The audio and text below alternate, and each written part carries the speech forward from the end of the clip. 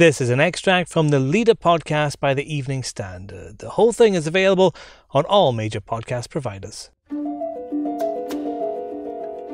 Shirley has these bouts. She's gone sick in the head. I read your story. What are you doing in here? It made me feel thrillingly horrible. The trailer for Josephine Decker's nightmarish alt biopic, Shirley. It's one of a string of new horror films directed by women that are set to be released this year. The Evening Standard's arts commissioning editor, Katie Rosseinsky, says the genre is finally breaking away from a boys' club of directors and becoming an attractive option for women to make their debuts. And this new wave of female-led horror is playing fast and loose with the rulebook. Katie joins me. You say women can feel squeamish when they're watching horrors, but for all the wrong reasons.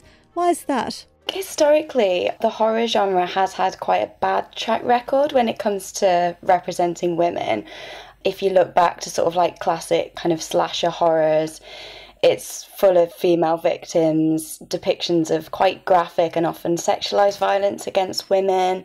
You also have this trope of the final girl, who's the kind of only woman who's allowed to sort of make it out alive of this kind of massive bloodbath. Quite often that's because they've been sort of deemed to be more kind of superior or purer than their other kind of female counterparts, which kind of ties into this quite retrograde and conservative puritanical morality. That there's a lot of weird stuff around like women and sex in horror films, and I think that a lot of those older films really haven't aged well in terms of their depiction of women. What's typically been the attitude of male horror directors when they've been asked about the lack of female directors or writers in the genre? The male kind of gatekeepers of the genre haven't always responded to criticism of the depictions of female characters, or in fact the just general representation on screen and off of women in the genre in particularly productive ways. As recently as 2018,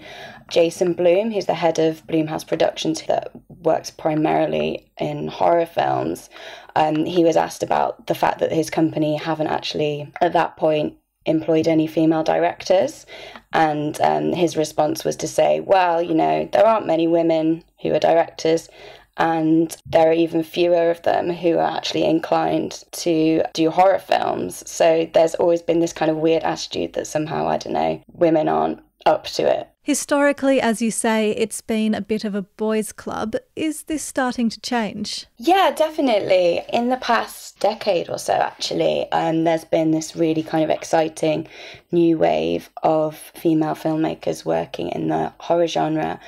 Even recently, like just in the past few months, Saint Maud, which is the debut film from Rose Glass, has been one of the most anticipated releases of the year. When you pray, do you get a response? Oh, it's like he's physically in me. It's how he guides me. It's now actually number 2 in the box offices at the moment. It's behind Christopher Nolan's Tenet, and it's actually, you know, considering the circumstances that cinemas are going through at the moment, it's actually put in a really strong showing. Another sort of horror-esque film that's recently come out is Josephine Decker's biopic of Shirley Jackson, who is obviously, you know, this amazing female horror writer who was writing in the 40s and the 50s in the US. She's responsible for books like The Haunting of Hill House, which was adapted by Netflix a couple of years back. I wouldn't say it was straightforward horror, but it definitely plays with the conventions of the genre in kind of interesting ways. What happens to all lost girls? They go mad. As we see more women directors, writers and actors coming onto the scene, are we also seeing that they're taking the genre in a new direction? Yeah, definitely. I think what's really exciting about some of those films that I've mentioned, and also a couple of other recent releases, is they do kind of delve into that really interesting psychological territory, or they kind of come at horror almost from a more emotional angle.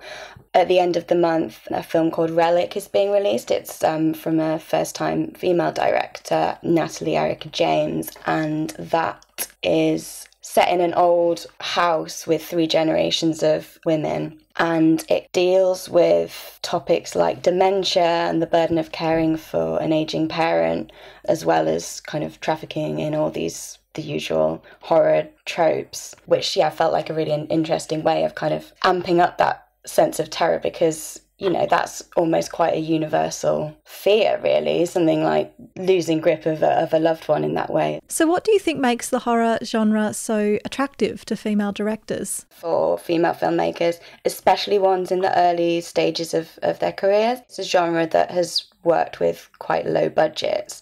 If you think about how kind of classic horror films build tension, create a sense of claustrophobia and isolation, it's actually quite cheap to do all of those things. Like, you don't need, vast sweeping locations. You can do it all kind of on one quite small set, really.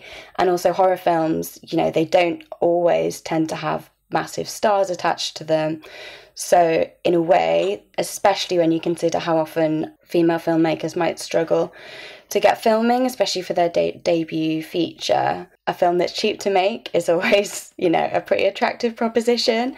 There's also the fact that horror is quite a buoyant market for cinema goers. Like, horror fans, statistically, they spend more at the box office. They're also quite receptive to kind of new talent and new ideas. So I think those kind of practical considerations, as well as being able to push the genre in new directions, make it quite attractive.